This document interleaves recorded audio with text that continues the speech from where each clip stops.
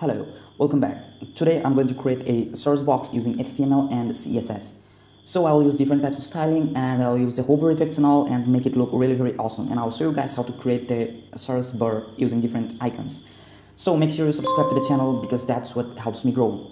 The first thing you have to do is to create a folder. Let me name that folder box and open it with open it with Visual Studio Code first. Okay, now this is the box folder and here we are going to create a file first using name index.html. So the first thing here we're going to do is to change the name of the title. We're going to give it name source box. The next thing we're going to do is we're going to create a div in the body and give this div a class name box. The next thing we are going to do is to create an input for the placeholder. Text, then type text, then we're going to give it name. In the placeholder we're going to write type to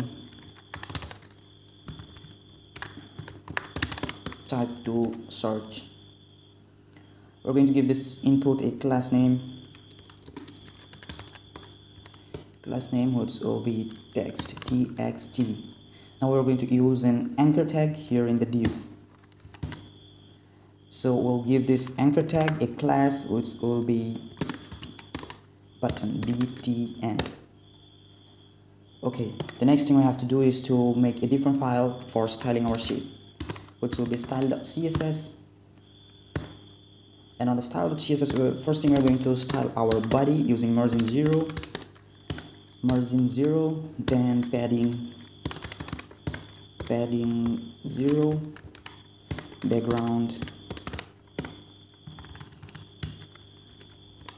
background blue. Now let's save this. Let's go live first, live on our server, okay, not on Instagram or Facebook. Okay, this is how it looks. Oh, I did a mistake here. I haven't linked my CSS file with the HTML file. So for that, let me first link our CSS file. Link style.css. Okay, this is how it looks like now. We have got the source bar here and the background is blue. Now let's go to the style.css again, and here we're going to style our box. For that, we're going to use position absolute, then top 50%, then left 50%, then we're going to use transform translate minus 50%.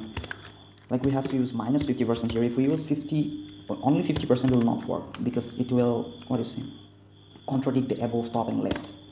Now the next thing we have to do is to use background here, background color for our box.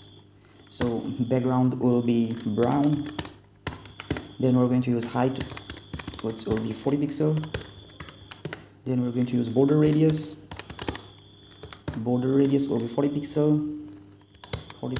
Border radius is actually the curve of the border, like the curve of the circumference of the shape we are using. We're using padding here, which will be 10 pixel. Now let's first watch this. This is how it looks like now. It's now in the center. We have got the box, which is brown color, and we have got the placeholder here where it's written type to source, and we can type anything here to source. So the next thing we have to add is our icon, the source icon. So for that, we're going to font awesome.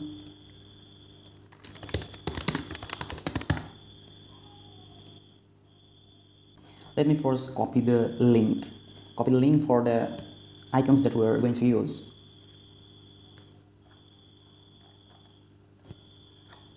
This is the link. We're going to copy it and paste it in our HTML file right here. So we have added the file link, we have added the font awesome link, and now we are going to use the icons.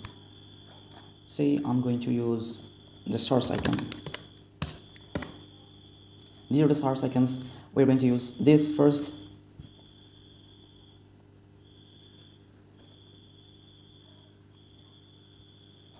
So this is the link for this icon, and we're going to paste it in our anchor tag.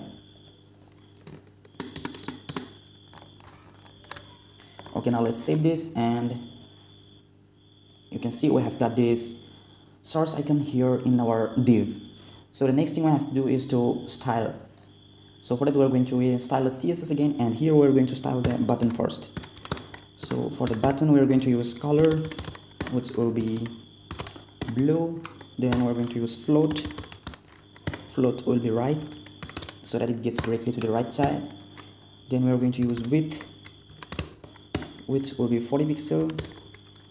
And we're going to use height, which will be 40 pixels. Then we're going to use border radius, which will be 50%. Then background, the background color for this button, the background will be brown. Then we're going to use display, which will be flex. Then justify content, center. Then align items, center. And okay, let's save this and watch it how it looks like. Okay, this is how it looks like now. It has come into the center, but we have got a underline here. So to remove that underline, we're going to write text decoration none. Let's save this. Okay, we can see the underline is removed. The icon looks fine here, but the thing is we haven't styled this box yet. So to style the box, we are again going to the style CSS, and here we're going to write .txt and use border, which will be none. We're going to use background. Background we are going to use is none. So next is float, which will be left, like we want it on the left side. Next is padding. Padding, which will be 0. Then we're going to use color, which will be white. Then font size 16 pixel. Then transition, we're going to use 0.4 seconds. Then we're going to give it a line height, which will be 40 pixel, so that it comes to the center. Text comes to the center. Then we're going to give it width, which will be 240 pixel. Okay, now let's save this, and okay, you can see everything looks fine now. Like the borders that we have got in the text box got removed, and now it looks good. It's transparent. We are seeing the background color brown here, and we can type anything we want here. Now we are going to use a hover effect on this button, on the search button. So for that, I will make this width 0 first. After making it 0, we can see that it looks like this. So when we move our mouse cursor here, it will expand and give us the source box.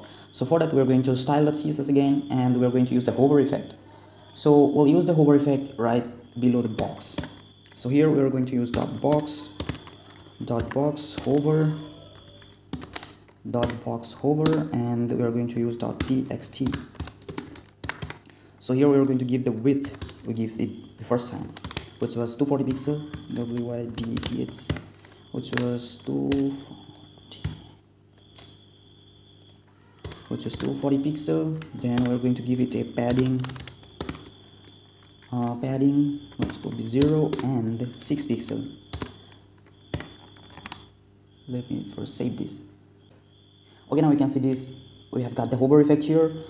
Okay, now it looks fine. It's got the hover effect. You can see we can put our mouse cursor here and type anything we want to source. And here is the source icon. Now the thing is, we are going to style this source icon again. So for that, we're going to use .box hover, and now we are going to use .btn for the button. So for the button, we are going to use background color. We're going to use the background, which will be white. Okay, now let's save this, and okay, now you can see this icon has got this background color, which is white. So now you can source anything you want here, and this is the source icon.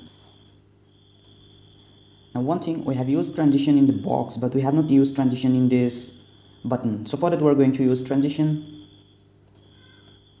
we are going to use transition in btn. So here we are going to use transition, which will be same as before, that was 0.4 seconds. Let's save this, and yeah, this looks fine now. You just got the transition on both elements. So now you can search anything you want here, and you are ready to go. If you click here, you can search what you have typed. Okay, now the reason we used 6 pixels here, like this is from the top and this is from right.